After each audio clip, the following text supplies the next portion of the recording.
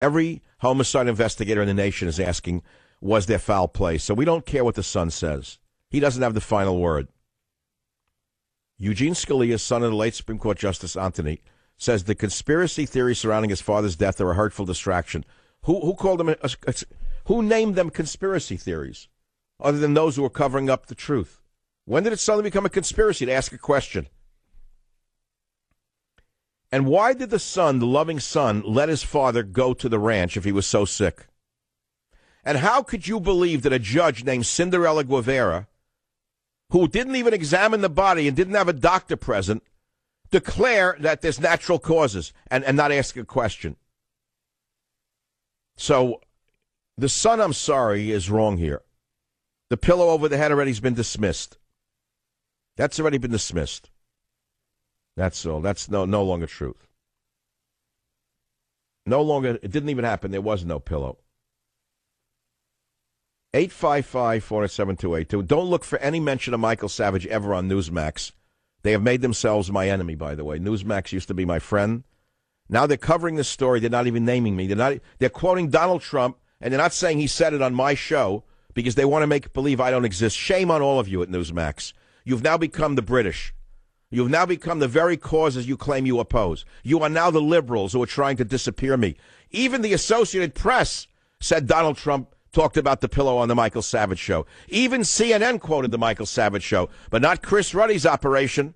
No, watch out when Chris Ruddy gets mad at you. He tells all the minions, disappear Savage. We have the power. We'll make sure he doesn't exist anymore. Sorry, Chris, you used to be a friend of mine. What happened to you, Chris? Whose side are you on? Are you working for Hillary Clinton behind the scenes, Chris? Why don't you answer that question? Is that a conspiracy theory, Chris Ruddy?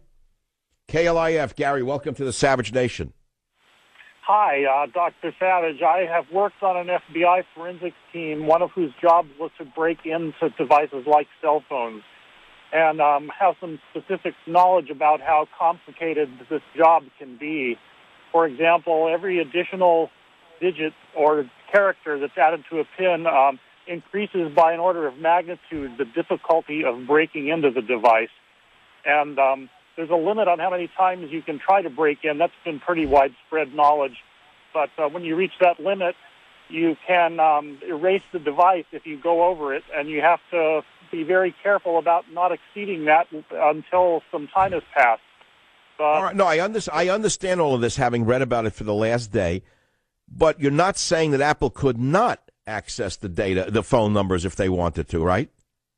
That's correct. But if a PIN number were, say, 12 or 13 or 14 characters long, that would be many orders of magnitude harder to break than the default 4 characters would be. No, I understand permutation. No, I learned about permutations and combinations in algebra, and I know what you're talking about. 10 times 10 times 10 is a very large number. Of course, and I'm not surprised that you know about that, but I just haven't heard that out in the general news. Well, not everyone in talk radio went to high school. Some have junior high school. Some of them have junior high school educations, and they get away with murder. But let's put that aside. That's irrelevant. What's relevant here is that 10 times 10 times 10 means that they could easily destroy the data before getting to it, right? Exactly. And all right. So being an FBI consultant on cracking phones, what would you recommend that the FBI do? Let's say Apple decides to cooperate. What would you do to find out who they did call? That gets a little beyond my specific knowledge. I love that. See, that's the mark of an intelligent man. You'd never make it in talk radio with that attitude. In talk radio, you have to make believe you know everything. And the minute you show any vulnerability to not knowing everything, you're going to fail in this business. I'm just joking. All right, my friend, that's very, very kind of you to call a show. It's an upside-down world. Some people still know what's right and what's up and what's down. Now, the Pope, the Apple story. Here's another little story that you'd like to see. I have a picture of 12 candidates for the U.S. Supreme Court to replace Mr. Scalia. And my headline is quite clear. White males need not apply. It's from the Los Angeles Times. They have pictures. Who will replace Supreme Court Justice Antonin Scalia?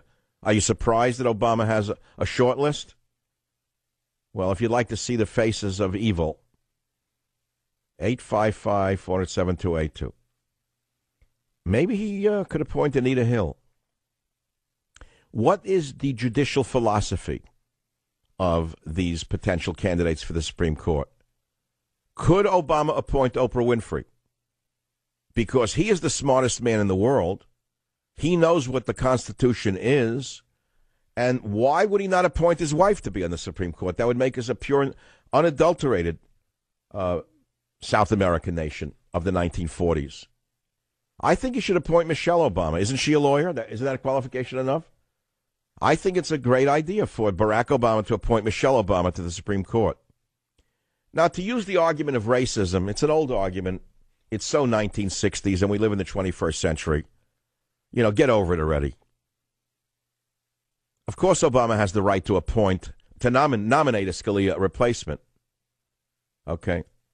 What we don't want is some liberal judicial maniac legislating their views from the bench, like we have with Ruth Bader Bad Girl Ginsburg, former head of the ACLU legal department. You're going to hear immediately that it's about hating a black president out of racism. He's played that card so many times, I don't even think it plays anywhere except in Al Sharpton's brain. That's a 1960s argument to get over on people. And it seems like most people have gotten over it already except some. And all they do is deface Clarence Thomas. Always defacing Clarence Thomas. Always defacing Clarence Thomas, who's a brilliant, wonderful man. Okay, my friends. How about Loretta Lynch? Would you like to see her on the Supreme Court?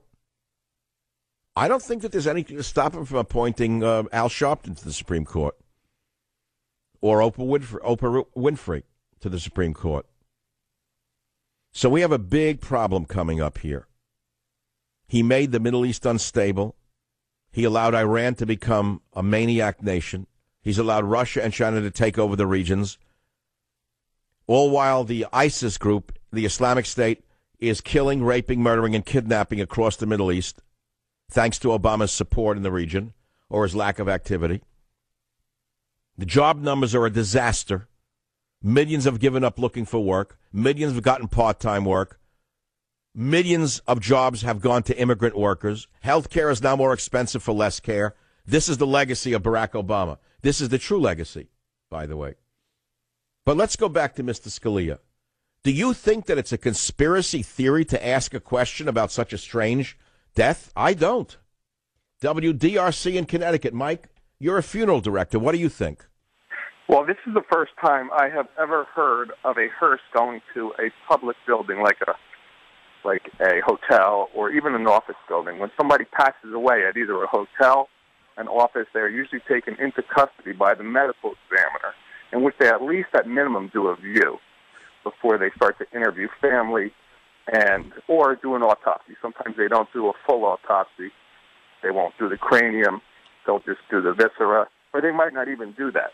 But they do take them into custody. The funeral home does not usually take a hearse, or has never, as I have never, nor has a removal service that I work with, who does about $3,000 a year, has never went to a hotel or even an office building or anything of that matter that is a public facility. Mike, this is not a conservative liberal argument. This is common sense. I believe that there's reasonable doubt to suspect foul play. Do you agree with me? Yes, I do. I do, because there was no police calls first. The first thing I tell people when somebody passes in either a home, I tell them you have to call the police. Now, if they someone called me from a doctor's office, they actually died outside their doctor's office, they said, you have to call the police. Police have to make a record. They're going to have to, I'm not going to be able to come with the hearse. I want to ask you something as a funeral director. Let's say a man dies in a hotel room and he's alone. What happens? He definitely goes to the medical examiners. There is no question about that. I would not even alert any of my men to get up and get ready to go on the removal. All right, wait a minute. What if a family calls and says, we don't want any autopsy, please leave the body alone? Do they have the right to override that general procedure? Sometimes religious, if they write a letter and they say it's because of religious reasons, but we know that's not the cause. He is a devout Catholic. There are some other religions who can fight that, but then still the medical examiner can override that. They could usually stay there for a week at that point. But there was no medical examiner in Mr. Scalia's death. There was no medical examiner. So the medical examiner should be. The medical examiner. No, I'm saying there was no medical examiner. They used some low-level judge who couldn't even say myocardial infarction. She was the judge and jury there. How is that even possible? And anyone who raises a question, which is reasonable, is called a conspiracist? Of course, that's the way they're deflecting it. So if there is a medical examiner in the region, he can still call them in. All right, let me ask you something. Have you ever been involved in disinterring a body months or years after they were buried for police reasons? Well, one for a personal reason. For police, no. I thought there was once going to be one.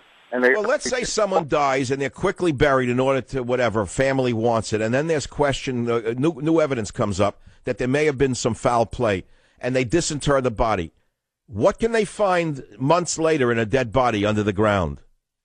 They can definitely find what they're looking for. Usually, they do, even if the body is embalmed. They don't care, the medical examiner. We have had times where we have sent the body to the medical examiner after we embalmed.